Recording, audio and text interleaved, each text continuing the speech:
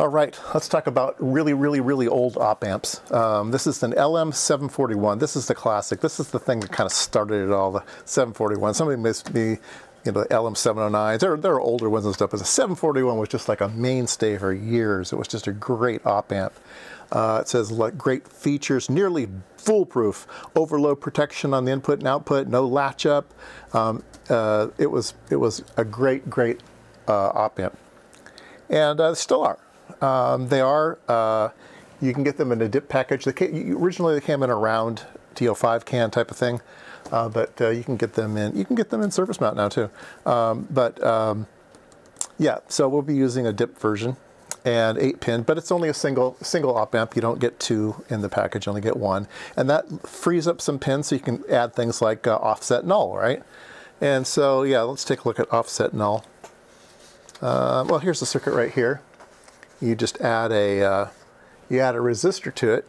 Now we looked at offset nulls before. We looked at it with the OP07, and if you remember the OP07, you put your resistor across here and tie it to plus V, and that's the way that works. Here's plus V coming in, and here are the two sections of the differential amplifier on the input, and you put your voltage here with a potentiometer.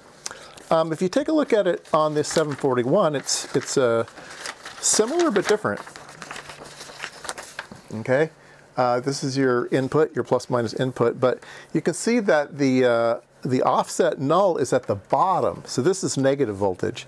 So it's the same thing. You add a resistor, potentiometer, and the wiper you add to minus V. So some op amps you use plus V, and some op amps you use minus V, and this one uses minus V. Okay. And we'll be taking a look at that a little bit later, because I found an interesting thing about that. But yeah, so let's go ahead and turn one on. I have it in a ×10 amplifier here. All right, and so the input is yellow and the output is blue.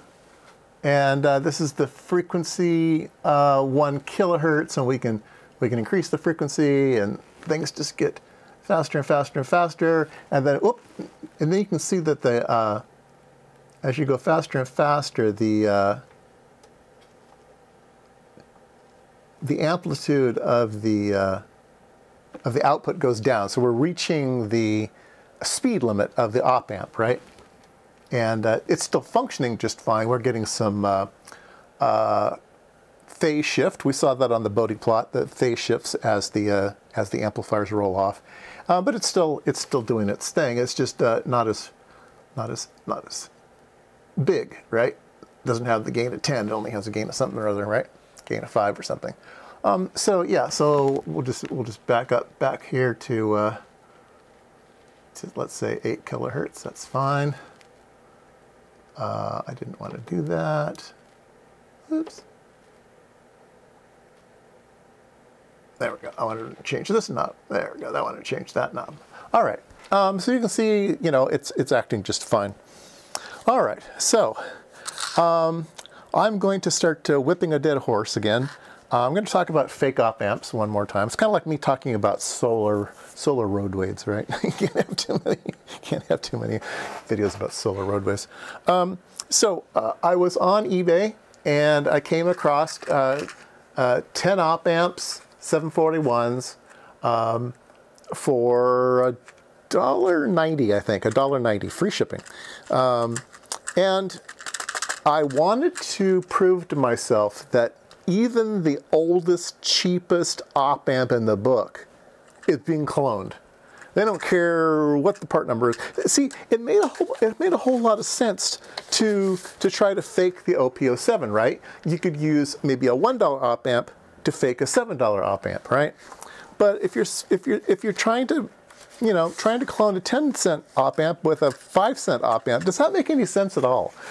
So anyway, these are all 741s, and I've put red paint on them because I don't want to mix them up. I'll put a picture here of what the thing looked like before I put red paint on it. But yeah, these are supposed to be official 741s. What are these, ST? Yeah, so let's go ahead and pop one into our circuit here. Let me turn the power off. And I will pop out this op amp. And we will put in one of these op amps I just purchased. And we'll see how they do. So I've had a lot of comments, people saying, okay, you didn't get the op amp you wanted to, but it's still a fine op amp. You should just save them and use them for all kinds of projects. And, you know, then I had kind of a fun story to say, well, just go get a whole bunch of op amps. You always get your money back. Always tell them they're no good and you get your money back. So you get free op amps, right? You get as many free op amps as you want, right? I got reimbursed for these. So these are all free now. So you can get as many free op amps as you want. And you thought, well, this is great. I'll just get hundreds and hundreds of op amps for free. I don't really care if they're the right part number or not, right? They're op amps. So, okay, yay, right? So yeah, so let's see how this one operates. Okay, and if you notice, there's a little bit of funniness at the bottom there, right? That's not good. That's not good at all. That's only at 8 kilohertz, right? We can slow it down even farther, right? This is 2 kilohertz, right? It's this ugly bump, and then as you go up in frequency, oops, I went too far. I wanted to show you something. Now I went down too far. Sorry, my hand's going to be in the way here for a second. Yeah, it gets so ugly. It just gets so ugly. And then bang, it kind of fixes itself. Yeah, look at that. So you can't use these parts. They're not good for anything, okay? So if you buy op amps off of eBay or someplace else, or, you know, AliExpress or something, you're probably going to get bad op amps. I mean, these things are just awful. There's just absolutely no way to use these things, and there isn't. So if that wasn't bad enough, okay, so I wanted to show you a trick today.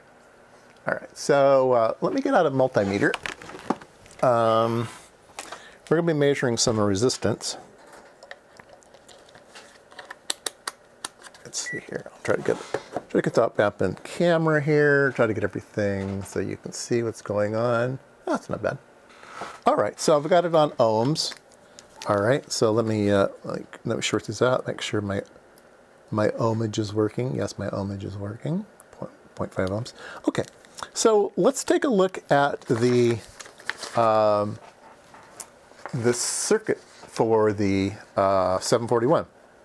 Remember I showed you this offset null thing?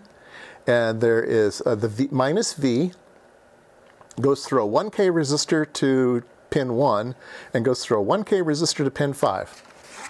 Okay, so here's my op amp, and I'm going to go to pin 5 and I'm going to test pin 1, and I get 760 ohms, right? And if I go to pin 5, I get 760 ohms, right? And so instead of 1K, it's 760.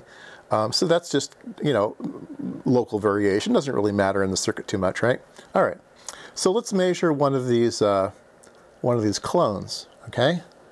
So I'll go to -V, and then I'll go to pin 1. And I'm going to go to pin 1 and nothing. And I'm going to go to pin 5 and nothing, okay? So the V offset null pins are not bonded out. Those are no connects on those two pins. There's nothing on those two pins, all right? So not only do you get an op amp that actually doesn't work at all, you get one that doesn't have this either. What are you going to use this op amp for? I mean, yeah, okay, maybe you don't need the offset null. Okay, fine. But it's a good way to check if your devices are good or bad, right? You see here how I could use it to test that these were bad op amps. They don't have that 1K resistor in them, right?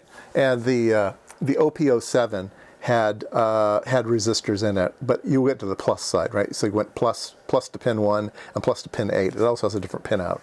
But you get to measure these two resistors. If those two resistors aren't there, well, then your part's not real. And on the 741, if the resistors aren't there, yeah, your part's not real. So There is a very long thread in the EEV blog about this whole thing, and somebody actually went through and decapped a whole bunch of ICs and found that there was at least a dozen different types of Chinese op-amps that are used in these fake parts.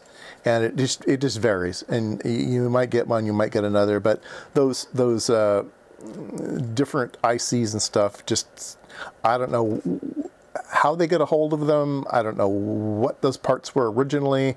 I don't know who actually does make these parts, how they actually wire bond them and encapsulate them and stuff. There must be some factory that is able to build IC packages. Yeah, there you go. Anyway, if you think you can use these things and you're perfectly happy with waveforms that look like this, then yeah, go ahead and use them, but I'm not going to.